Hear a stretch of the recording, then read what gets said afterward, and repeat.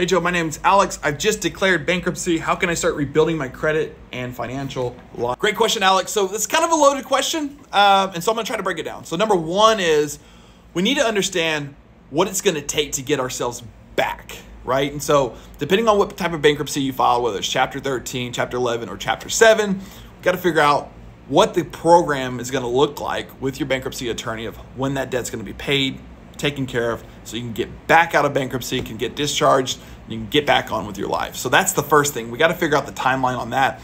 Bankruptcy attorney is going to break it out for you and tell you, if we follow this, this is the timeline. The average recovery from a bankruptcy is about 3.5 to 4 years, not longer. I've seen bankruptcies go their entire length of time. And so once that bankruptcy is over, then we have to reestablish credit. Lenders hate seeing somebody go through bankruptcy. And so bankruptcy, it's why I've always recommend look at every one of your options before you file bankruptcy. There are some people that have to file bankruptcy. It doesn't, like they're just in a really, really bad spot financially, and to be able to recover without a bankruptcy is going to take them just as long, or it's going to maybe there's no really option for them. And so bankruptcy is the best option. Recovering after a bankruptcy, that's another 5 to 7 years to fully recover. Some people say I've done it in 2 years. There's a lot of factors that go into it, but you can't get approved for a credit card for 2 years after a bankruptcy. And so you're gonna run into that situation. So you've gone through a bankruptcy for 4 years, now you gotta wait 2 years to get a credit card. So you're at a 6-year point before you can really start to establish and build credit.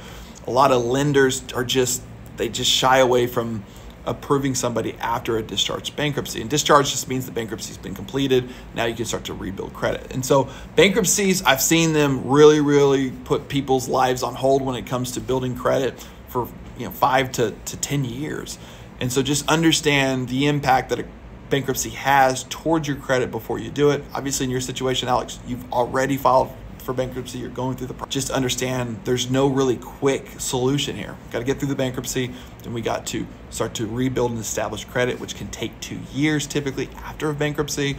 And once you're kind of in the clear, you can start to just rebuild your credit and kind of start fresh. But creating the good financial habits now is the most important thing, right?